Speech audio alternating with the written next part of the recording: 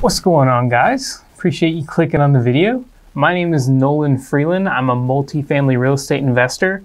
I bought my first mobile home park when I was 19, and today I'm going to walk you through some quick, easy steps to evaluate a mobile home park. So the first thing that you want to get, and this could be from a broker, could be from the owner, could be from a wholesaler, to do any sort of evaluation on, I guess, any type of income producing property, you're going to want a T12, a trailing 12 financial statement, and a rent roll. And then if it's a listed on market property, you can get an offering memorandum as well. And what you're going to get off that is you're going to get hopefully the number of spaces in the park. You're going to get the occupied number of spaces, how many paying spaces there are. You should also have how many park-owned homes there are versus how many tenant-owned homes. And then the only other thing that you need from that is you need the average lot rent for the park. Great, now that we have all this information, we're going to move into our formula. Super easy, I'm going to throw it on the screen here, or maybe here, whichever one you can see better on. And so what we're going to do is we're going to take, let's say we're dealing with a 100 lot park, 100 unit park, and we have 75 occupied spaces paying $200 a month. And so we're going to multiply 200 times 75,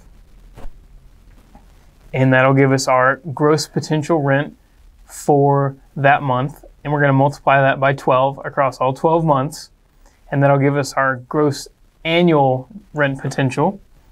And now we're going to take that number, we're going to apply an expense ratio.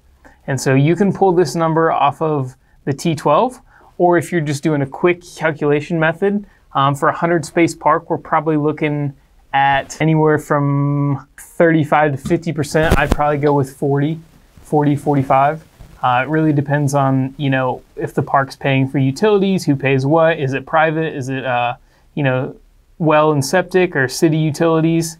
And it's all important information. We can kind of get into that a little later.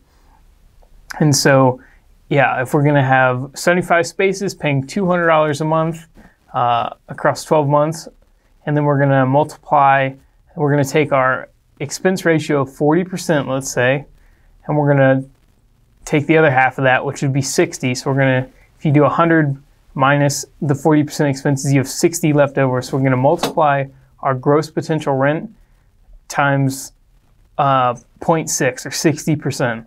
And that'll give us our effective NOI.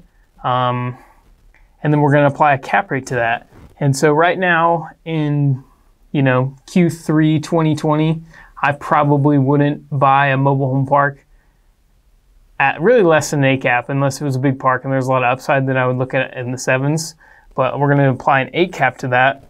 And that's going to give us our, I guess, really a good starting point for our purchase price. Now, the next thing that we need to go through is we need to see if there's any park-owned homes. Now, if there is park-owned homes, we need to figure out what the value is of those park-owned homes. And so let's say out of our 75 units, we have 25 park-owned homes. Well, what's the average shell value of those park-owned homes? Let's say it's $10,000. And bear with me, I'm not too great at math here. So we have 10,000 times 25 park-owned homes. So we're going to add $250,000 on top of our purchase price. And then the last thing that we're going to do is we're going to take out the cost of any immediate repairs that will be needed to do on the park. And this would include things like road paving. A lot of lenders require the roads to be paved in mobile home parks, and a lot of parks aren't paved.